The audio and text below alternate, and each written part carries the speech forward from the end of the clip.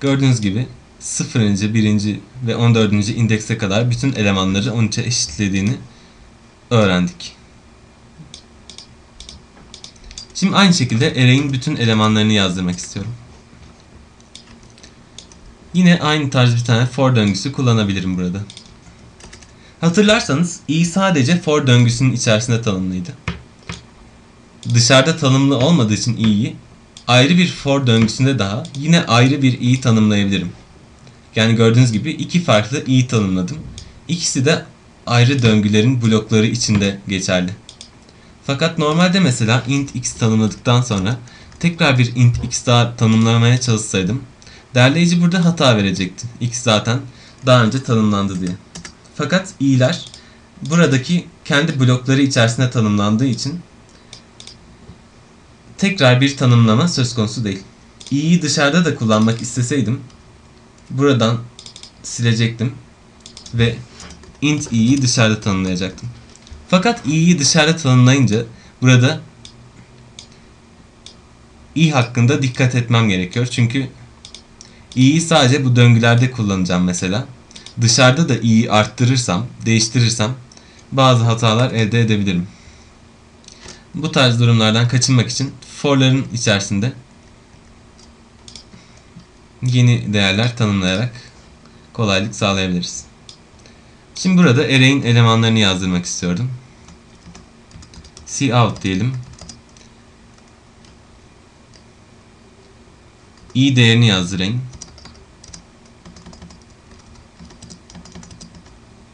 i'inci eleman eşittir diyerek daha sonrasında array'in i'inci elemanını yazdırsın ve alt satıra geçsin program. Şimdi derleyip çalıştırdığım zaman gördüğünüz gibi başta bütün değerleri 13'e eşitledi elemanları. Daha sonra da 0. eleman 13'e, 1. eleman 13'e, her bir elemanın 13'e eşit olmuş olduğunu gösterdi. Diyelim ki 13'e eşitlemeseydim. Her değeri i'ye eşitleseydim nasıl olacaktı? Gördüğünüz gibi bu sefer 0. eleman 0'a, 1. eleman 1'e, 2. eleman 2'ye, bu şekilde 14. eleman 14'e eşit oldu. Bu eleman sayılarının diyelim ki 1'den başlamasını istemiş olsaydım i artı 1'e eşitleyecektim array'in her elemanını. Her eleman için i farklı olacağı için, çünkü indeks değişiyor. 1'den başlayarak 15'e kadar sayıların verilmiş olduğunu burada görüyoruz. Daha farklı bir hesap olarak onar onar gitmesini isteseydim i'ye 1 ekledikten sonra bu değeri 10 ile çarpıp array'in içerisine koyabilirdim. Gördüğünüz gibi bu sefer onar onar gidiyor array'in her elemanı. Array elemanlarını bu şekilde eşitlememiz mümkün. Şimdi bir de array'in içini hiç doldurmadan array elemanlarını yazdırmayı deneyelim. Gördüğünüz gibi rastgele değerler alıyoruz. Şu an olanlara bakacak olursak burada array'imizin içine hiç baştan değer yerleştirmemiştik.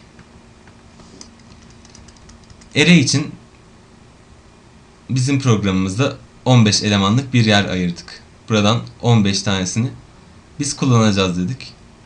Ve array 0, 1, 2, 3, 4, 5 14. indekse kadar yazdırdık. Buradaki memory adresleri daha önceden ayrı bir şeyler için kullanılmış ve sıfırlanmamış durumdaydı.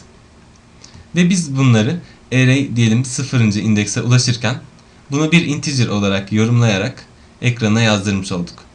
Yani bu bizim bilgisayar daha önceden kullanmış, işini bitirmiş olduğu array'deki elemanlar daha önceden buradaki birler sıfırlar kalmış ve bu buradaki birleri sıfırları integer olarak yorumlayınca buradaki değerler çıkmış olduğunu gördük. Yani buradan anlayacağımız şey, bir değeri kullanmadan önce onu mutlaka ya sıfıra eşitlemeliyiz ya da kullanmak istediğimiz değere eşitlemeliyiz. Buradaki kullanacağımız herhangi bir, mesela integer a değeri için de aynı şey geçerli. Burada a tanımladığımız zaman a'yı sıfıra eşitlemediğini hatırlamamız lazım. a'yı 0 olmasını istiyorsak ya biz daha sonradan 0'a eşitleyeceğiz ya da herhangi bir istediğimiz değere eşitlememiz gerekiyor. Array'ler demiştik. Buradaki for döngüsünden buralara gelmiş bulunduk. Şimdi buraya kadar yaptığımız array'ler tek boyutlu array'lerdi. Aynı zamanda çok boyutlu array'ler de mevcut. Mesela burada gördüğünüz bir tabloyu andırıyor. Bu tarz bir array oluştururken şu şekilde yazmış bulunduk. Jimmy integer array'ini oluşturuyoruz. İlk yazdığımız 3 satır sayısı ve sonraki 5 sütun sayısı. Burada bilgisayarın aslında yapmış olduğu şeyi görelim. Memory'miz düzlemsel bir şekilde saklıyor. Nasıl?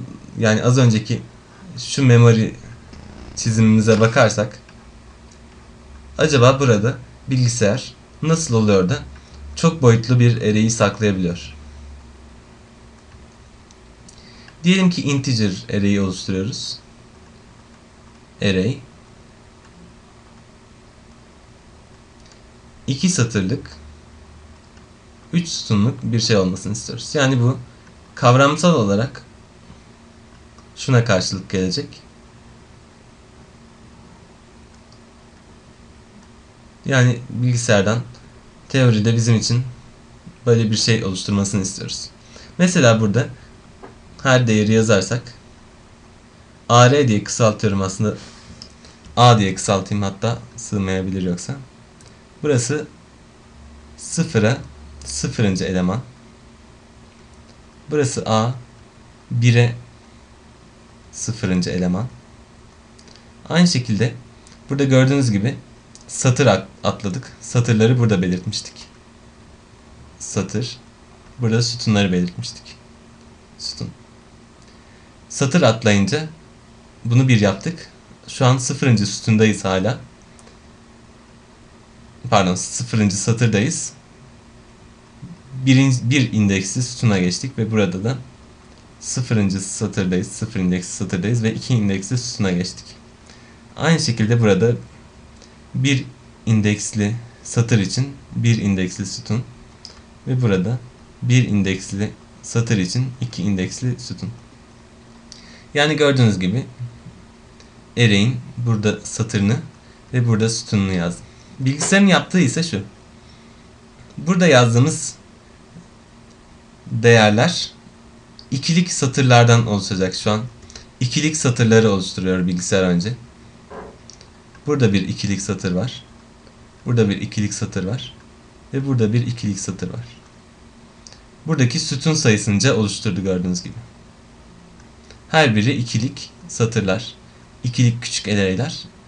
Ve bu ikilik küçük array'lerden 3 adet oluşturmuş bulunduk.